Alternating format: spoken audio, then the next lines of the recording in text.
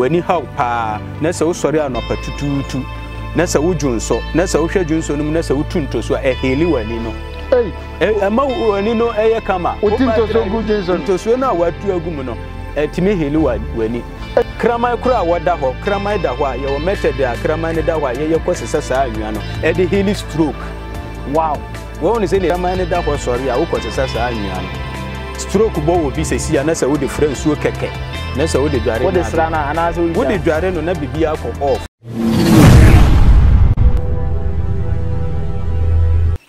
Yamakwa baba Ghana TV1 ene yeni opanyi kese ba kopa na ehia na won say Ghana TV1 de bia yebeka say we bring you something that is good ye brewo nkofo a chese o makwadre wo honhom mu adwuma na sebio o mase oba be ye ofragadam anase obezan wa anase obeye bibisa nti de bia mo ye very good wo honhom mu say ye no enenam sa tiene opanyi kese wo hwe na ni mukura honhom ba bia da nyame adom no nyansam na honhom adwuma mu wakwa animu pa huna wanyini but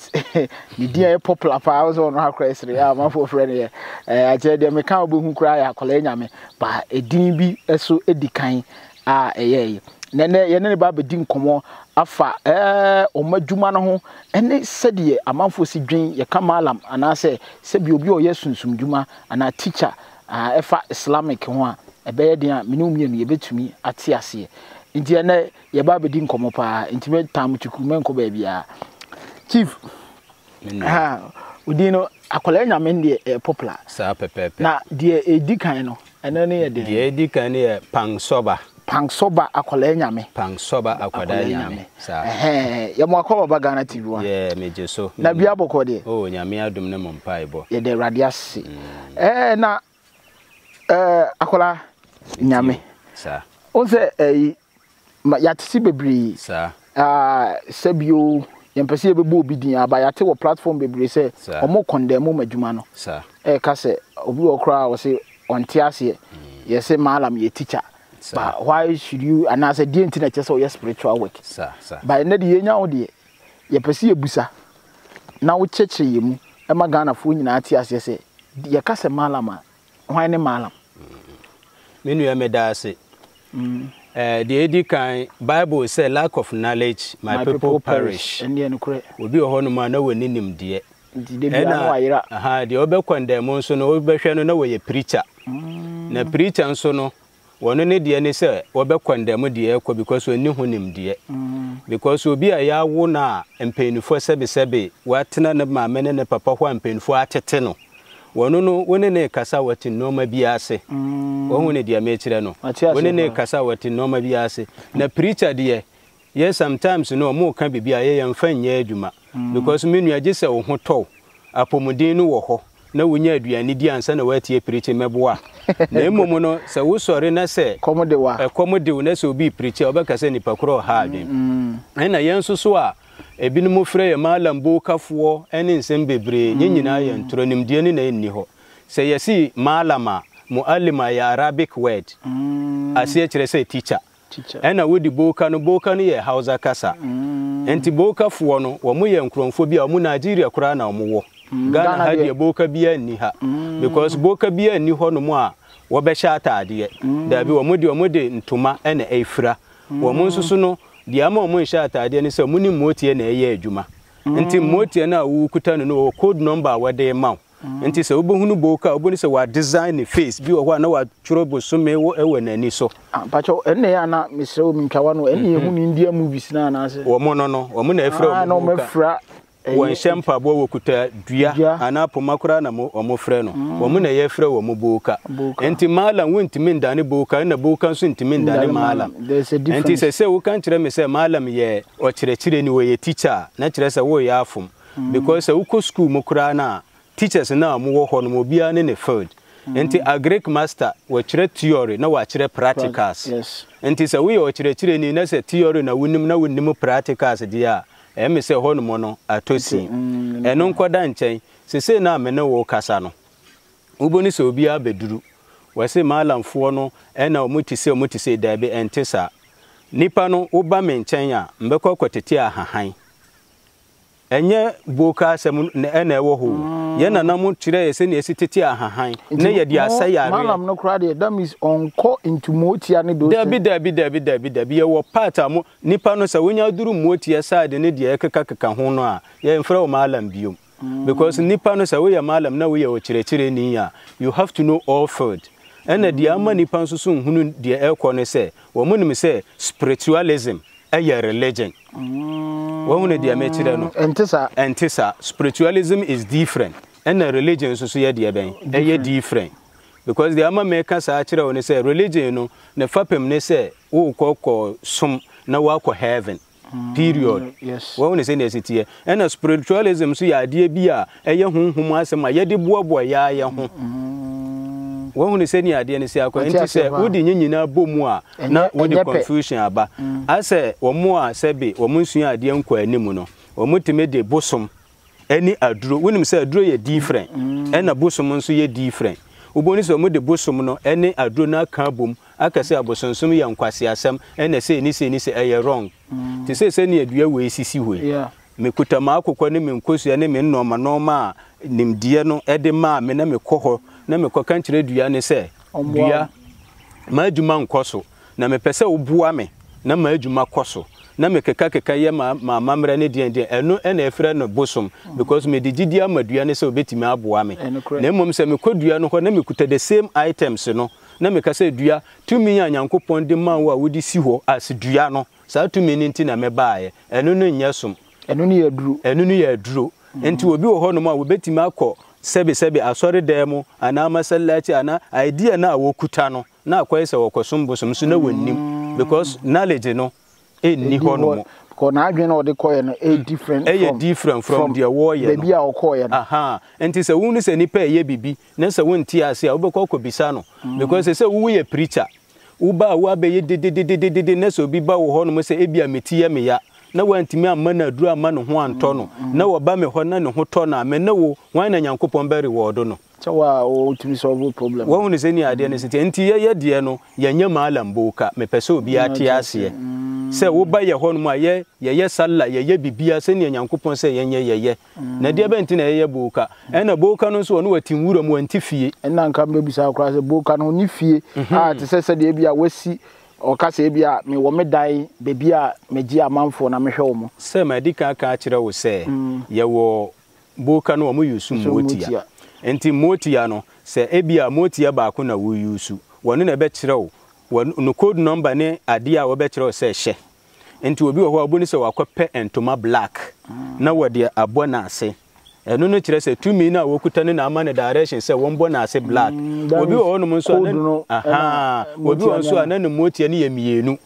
enti ba ko ne se mepe white ba ko ne se mepe black ubo ne se ntuma na wode bebo no ho no wode black and white na wode abo na wode asene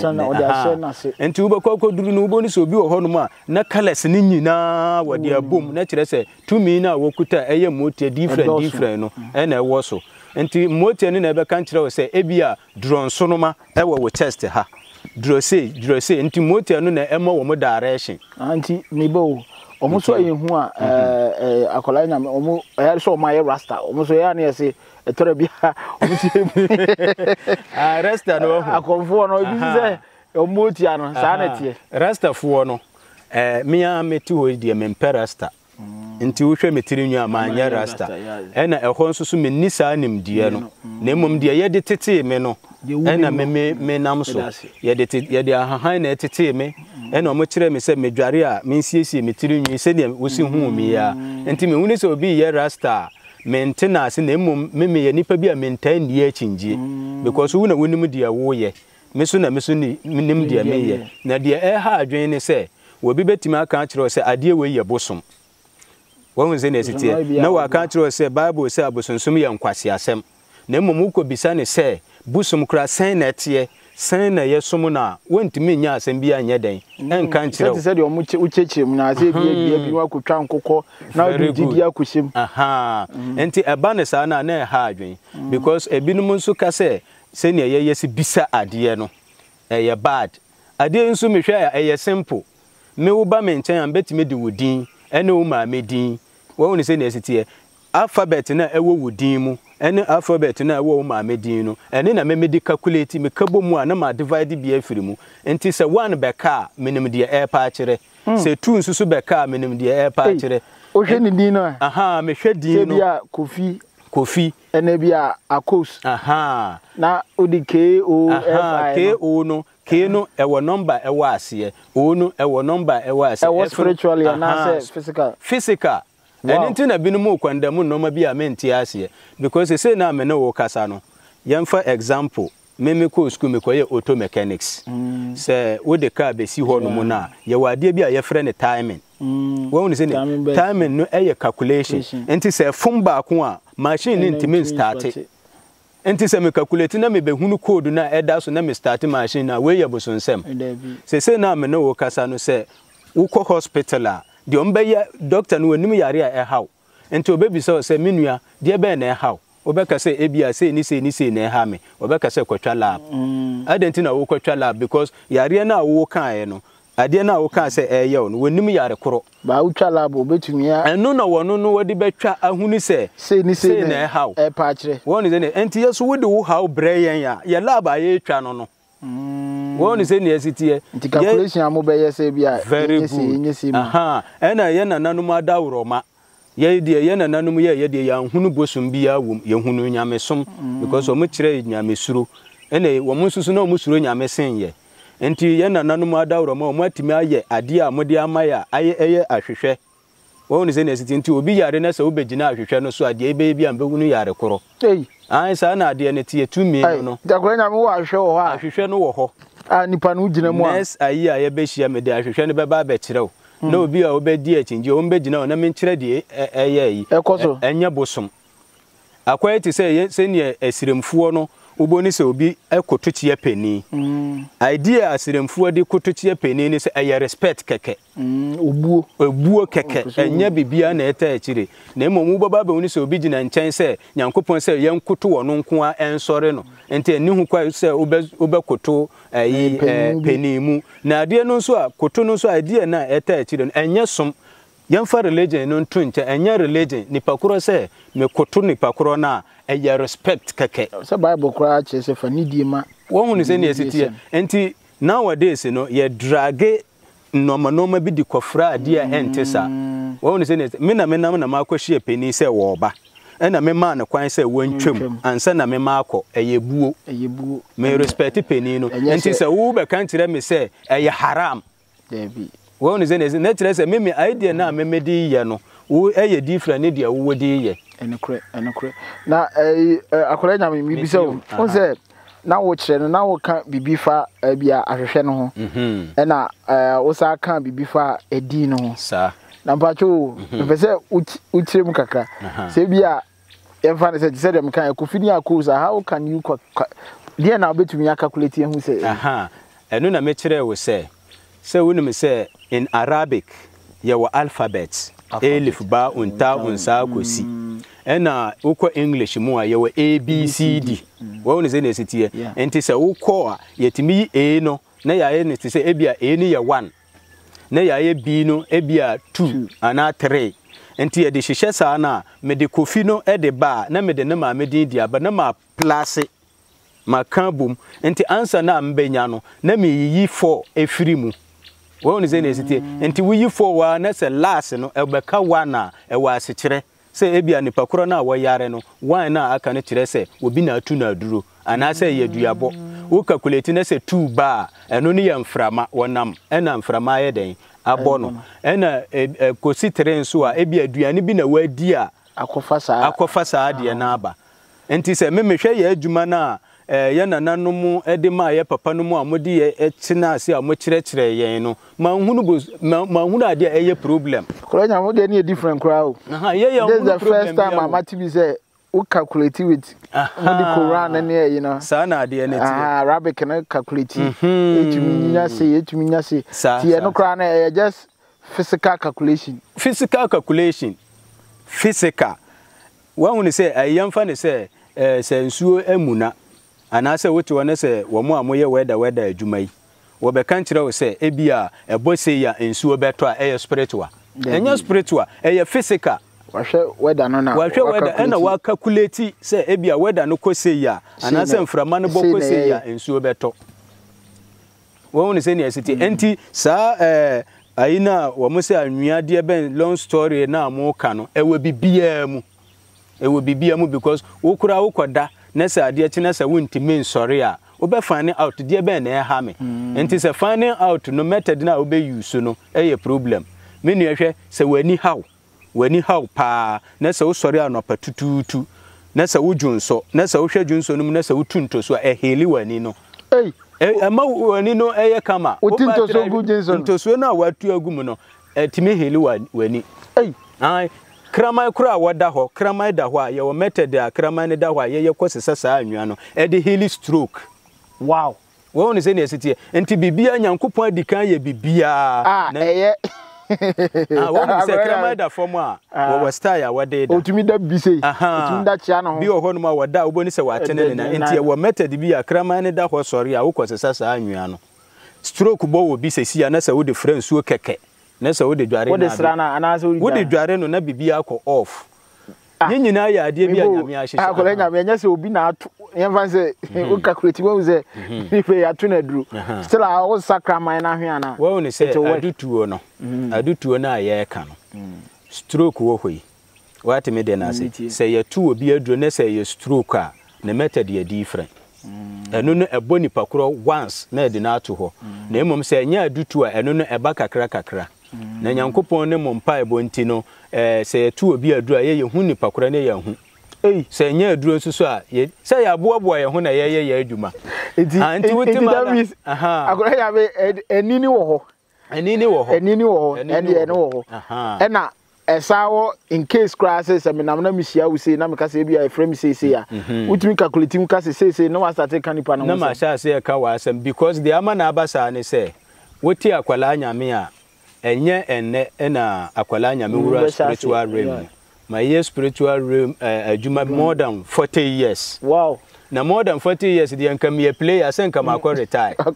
ana meboa na mum asem a amanfo e kan wo back no ena me mpese ombe den ombe se yedin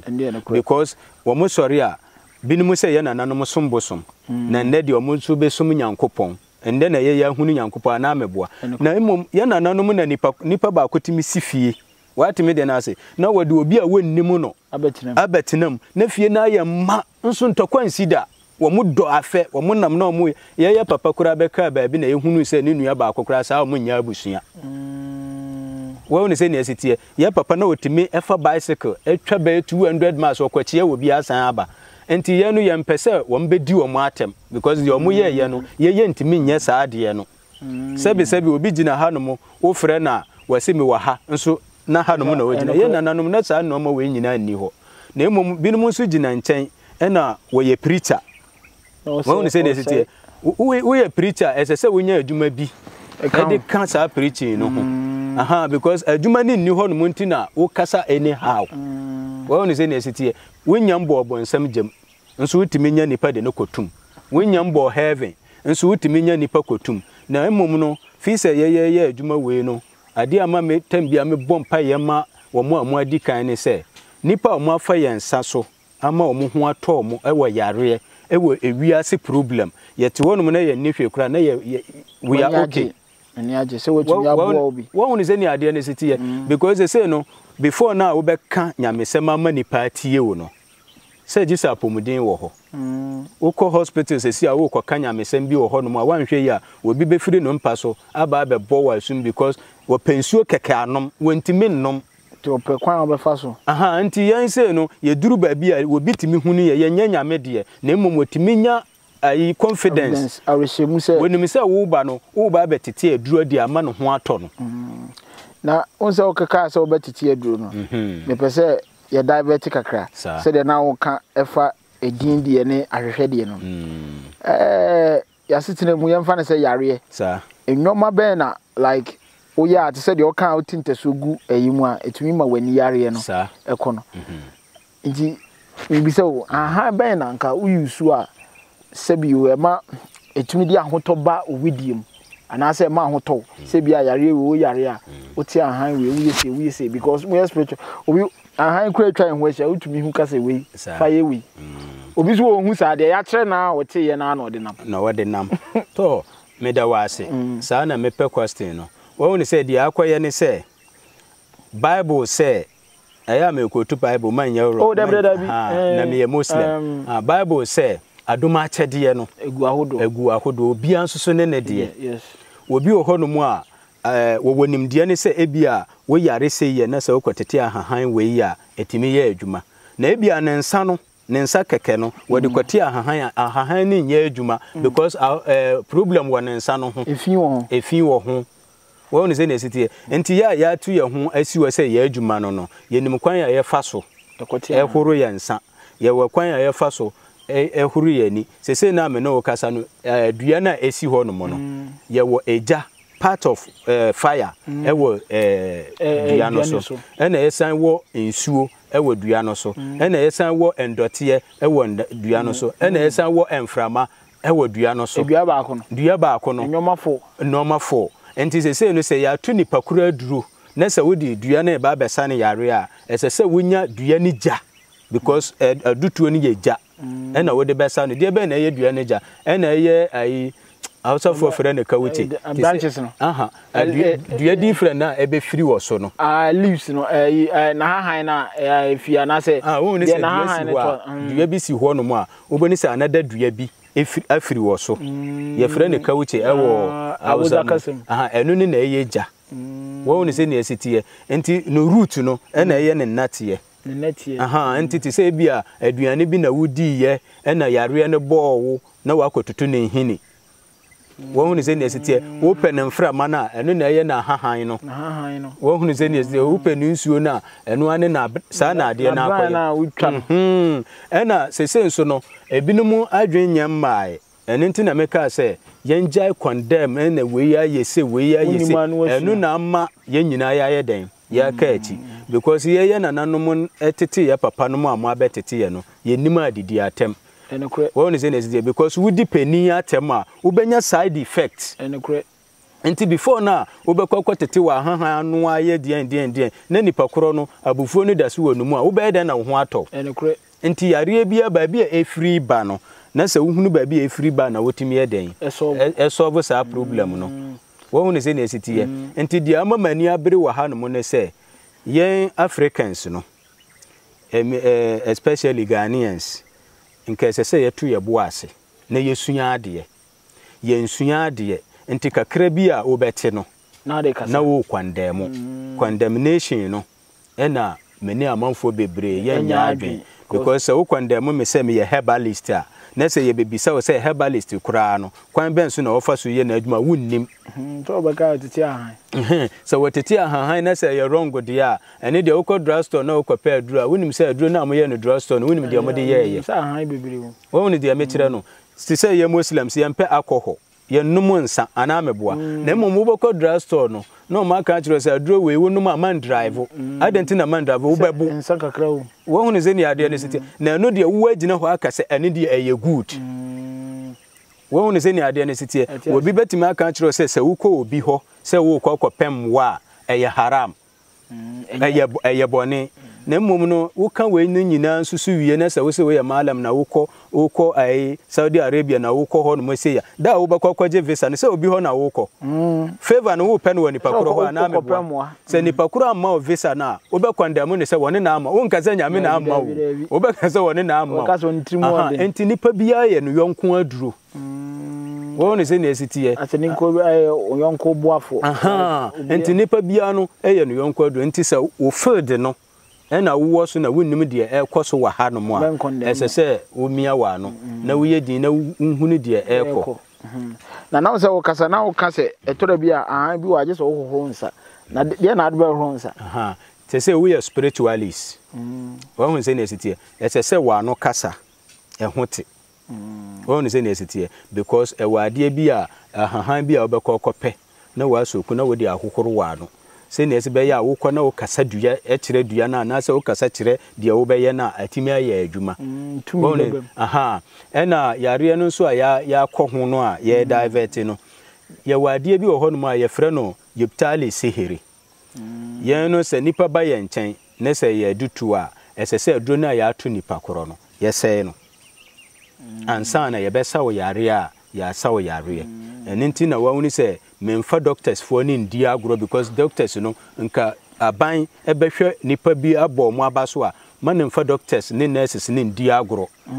wahu ni sɛ ne sɛ because ɔmo adwuma no a ɔmo yɛ no adwuma bi yɛ ni hɔ a wobɛtumi de asusu ɔmo deɛ no a ɛbɛyɛ wahu ni sɛ ne sɛ teɛ nti doctor no wɔbɛhunu saa nipa no a wahunu sɛ nipa korɔ yare wahu physical way ni nyinaa wa use wa hunu so ɔhɔ no na adwen bɛba ne sɛ ɛyɛ spiritual na waka akyerɛ wo sɛ momfa no nkɔfie wonim sɛ yare ni bi wɔ hɔ a nipa timi yare doctor hwɛ ne din watumi woni sɛ wei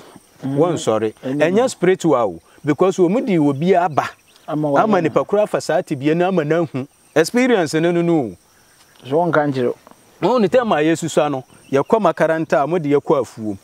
omo de yɛkɔ afuom a tam so sɛ yɛnyɛ sala na watch ni hɔ wo ne sɛ ne sitie yɛnyɛ sala yɛ mala no bɛba bɛka kyerɛ mo sɛ tam aso sɛ mo nyɛ sala wontimi hunu baabi a wɔno wanya ne time no efiri na mmom ne time no baabi a wonya ne wɔde dua bi besi hɔ na wahwɛ dua ni ne nyunu no baabi a ɛdarete na wa mark hɔ ente nyunu no bɛda hɔ no mu a na kyerɛ sɛ wa na abɔ enyunu no bɛduru ha no mu a na kyerɛ sɛ sɛ yɛ aba ente sɛ nipa no bɛka kyerɛ sɛ sɛ besi na sɛ wonya afa ne sɛ ɛyɛ bosonsɛm ɛyɛ deɛ bɛn wokɔhwɛ wo hyɛbere a ɛyɛ bɔne na kyerɛ sɛ nimdeɛ no na ɛnyɛ den ɛnni hɔ wo ne sɛ ni ade ne sitie yɛwɔ dua bi wɔ no mu yɛfrɛ no mahogany wonim sɛ mahogany yɛ dua bi a ɛyɛ common na amanfoɔ anim no wo ne sɛ ni sitie na mahogany no yɛwɔ tam a yɛde pɛ wo ne sɛ ni sitie yɛwɔ tam a yɛde pɛ saa tam no ɛnso yɛ ne sɛ wokɔpɛ ɛnyɛ adwuma wo ne sɛ ni sitie enti adeɛ kye na sɛ ɛyɛ anopa na bonsuo no da so ɛyɛ available a saa tam no na ɛyɛ good sɛ kɔpɛ aduro because saa tam no aduro no tim wokɔ so ahahan mu bukura wobɔ ni sɛ awɛte na mmom awia no bɛbɔ wie pɛ wobɔ ni sɛ heat no ɛbɛyi nnɔma bi afiri mu nti ahahan no wokɔpɛ ahahan no na sɛ wopɛ sɛ ɛyɛ good a ɛsɛ sɛ wo hata no wɔ enwunum because wo hata no wɔ awiam na sɛ awia no bɔ a ɛyi nnɔma bebree efiri ahahan no mu nti wo nyinaa yɛ nimdeɛ a Nyankopɔn de maa yɛn a yɛyɛ de sɛ yare a amanfoɔ ba yɛ hɔ wo ne sɛ ne sɛ mahogany nimdeɛ ne tumi yɛ mahogany obi tu wɔ aduro a wobɛkɔ kɔpɛ mahogany baako 9 na wayi na abena no eastern west north and south eastern baako 9 ne nyina na wodi aba enti wode ba wobɛkɔ kɔpɛ kumfa yakunu laughing tabi wɔ yɛ frɛ no kumfa yakunu no nso yɛ wɔ original wɔ hɔ na wakɔpɛ libane zekir na wode nyina hwie agum 12 o'clock anadwo na nipa kora de ayɛ den edi adware woboni sɛ aduro na ya to ne nyina bɛsɛi ɛbɛsa akɔ na kyerɛ sɛ wanya no ho ayɛ den asa no ho yare aha enti saa method no efiri tete ɛna abeduru nnɛ ɛno nti na medi kan kyerɛ sɛ obi wɔ hɔ a wate sɛ yɛse bosom wɔnim bosom ɛna wate sɛ yɛse aduro wɔnim aduro difference a ɛwɔ bosom ɛne aduro ne sɛ bosom yɛ som no yɛn som aduro yɛ de solve yɛ problem ba yɛ direction yɛ de kɔ ho wɔn sɛ ni adeɛ ne sitie enti direction na wɔde kɔ ho no an qualify ne sɛ akɔyɛ bosom wɔn di adeɛ na akɔyɛ into so deɛ ne odwonso deɛ no ɛno no o fansra wani mu fanya hwe na stra wonya ayaresa no adwen ho amanya medase wonim sɛ nipa wo sɔre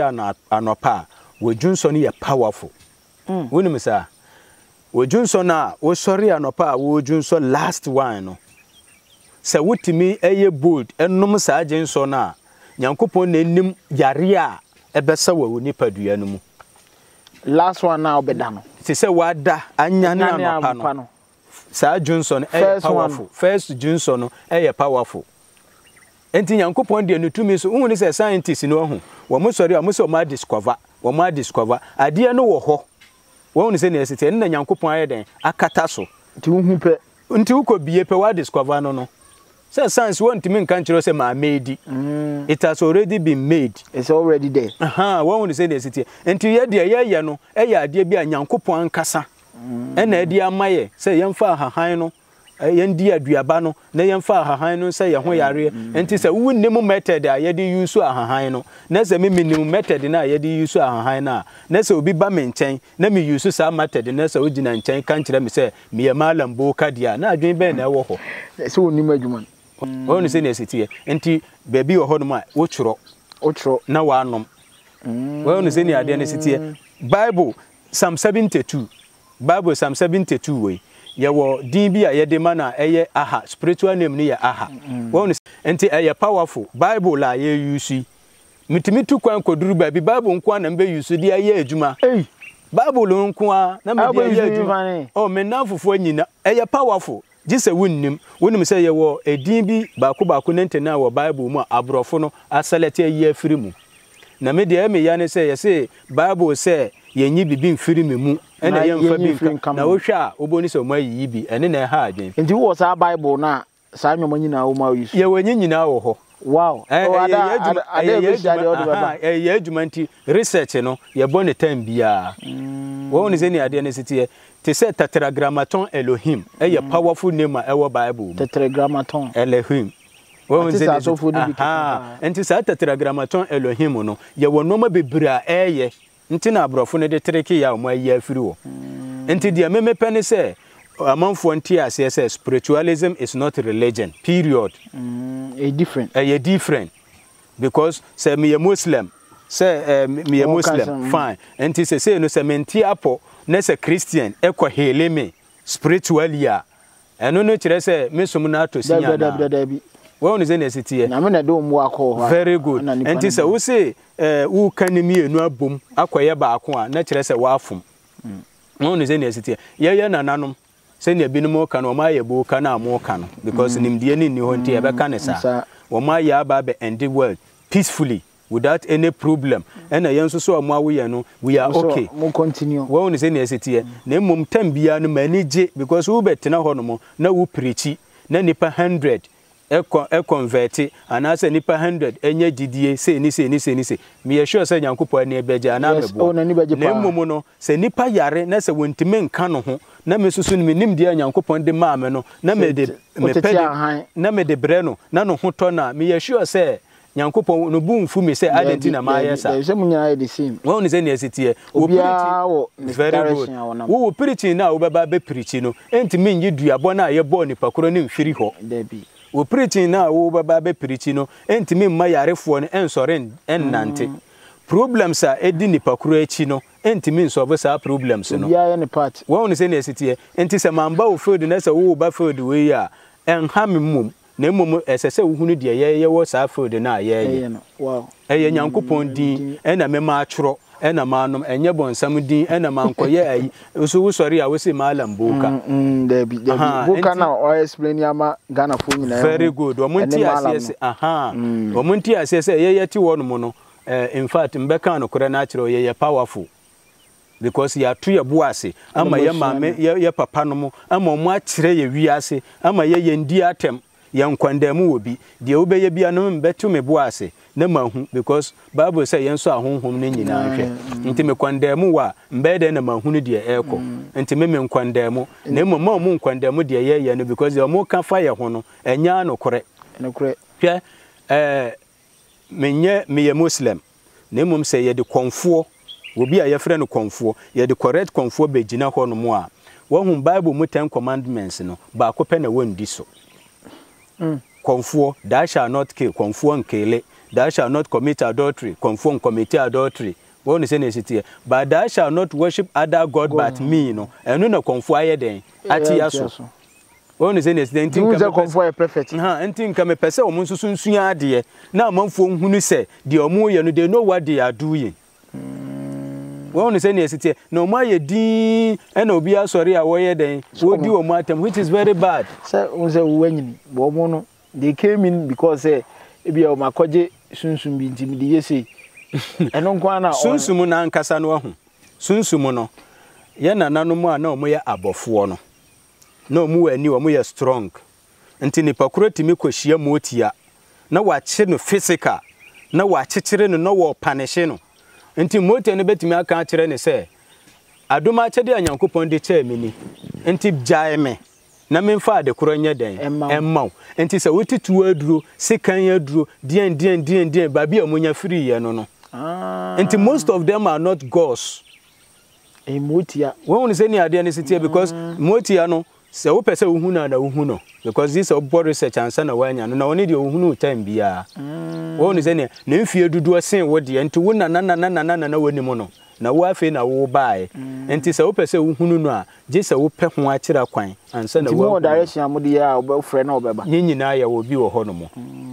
because yesuya ade enti ese yeyi ma amanfo hu no se ewo ho abodie bia ni ho no mu anyankopon ball no a we strong to say nipa desani we won say nesitie enti strongness ni de ben nyina anyankopon de ma nipa wow enti maybe so motia no omo kase akwaji motia na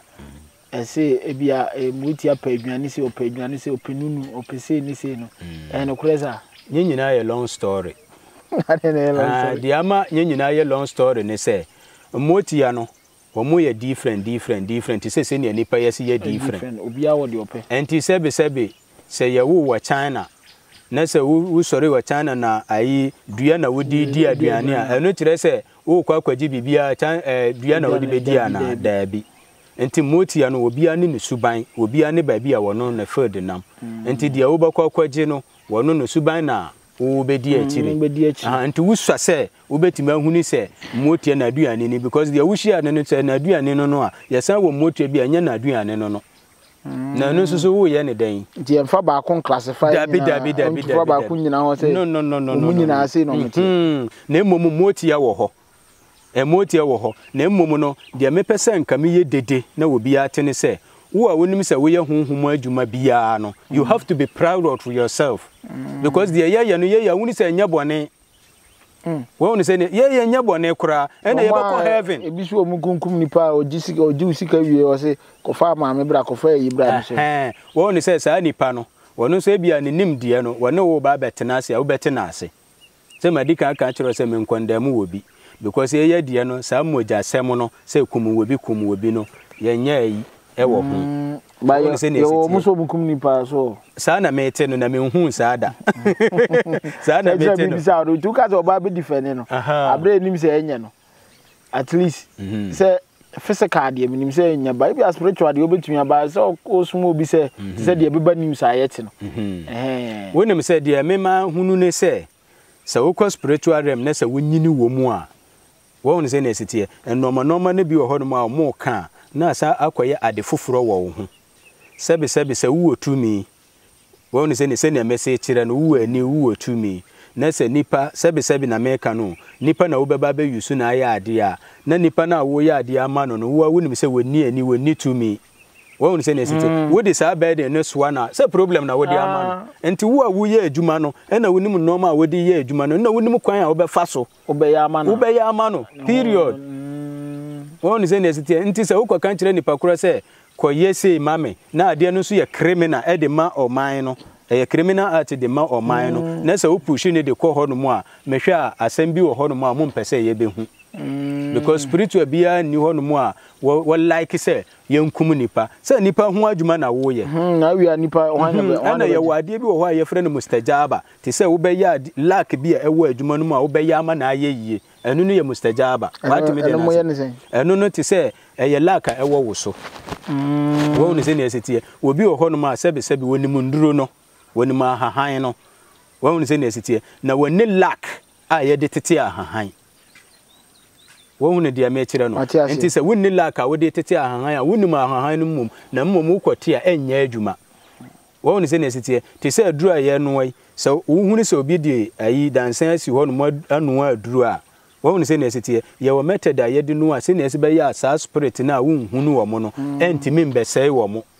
enti bi wo wa oboni se ye de nso e de aye den e de afa ho bi wo ho a na wo de nwo e de afa ho se ne se be ya ma bibim be ye den embese no nyina nso no enye bosonsem wo hunu dia mechira no nyina enye bosonsem anti bosum different aduro different ena ye ka aduro ne bosum na bom ena ye kwandem anti at the end of the game we ye hwan aduro ne die without you can live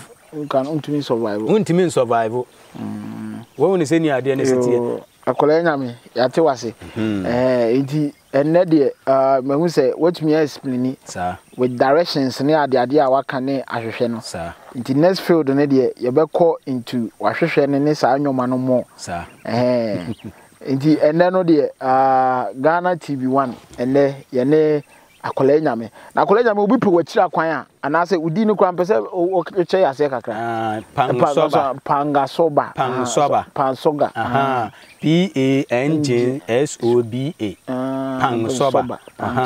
tumi wura tumi wura eno ede kasa eno ye mosi kasa se me ye mosi ni enye frafra ho da bi ye mosi fuo me ye mosi ni ente ye pansoba akwada nyame ena wo hwehwe me nso a Kumasi me wo wadi adwumakase wadi adwumakase wo beduru Aboaso Hospital Junction kwa wonya aka se taxis wo ho wo se wo ko akwala nyame new site wo mo de wo beba because na me wo old site a me ye adwuma ye de watu din so o mo de ma to akwala nyame new site otumfo na abedwu ho no mo ama ho no mo ada ho kama ya benya baabi a ye de atu ati a omode efreme se akwala nyame new site ena se ukọ Accra nso so a ukọ Adade last stop Policeman Junction ye TT Energy filling station me fie no ene sa filling station no na ye fence wall enti na de e wo ho no je we opposite wo no ma wo da unya duru TT filling station no menene na ye fence wall e opposite nti na ho no mo nso na no nti wo Accra ayi Adade last stop